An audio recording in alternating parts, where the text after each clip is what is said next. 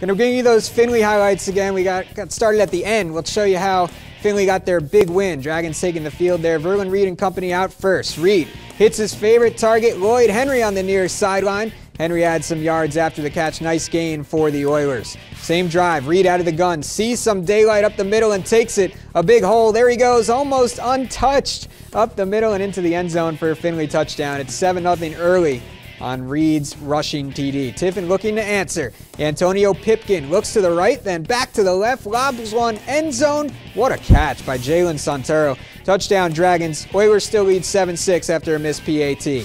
Second quarter now, 10-9 Oilers after the teams exchange field goals. And Pipkin goes down with a sack. Nice job by the Oilers D.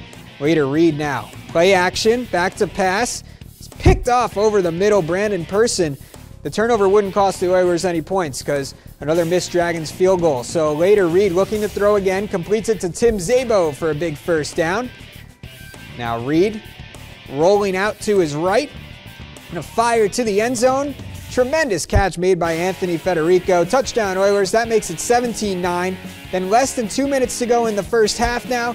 Pipkin trying to score before the half. His pass is intercepted by Zach Washington, and he's going to take it to the house. 52 yards on the return. Huge play right before the half. Gave the Oilers all the momentum, and they win big on the road. 59-22. Rob Key's group now 3-0 on the season.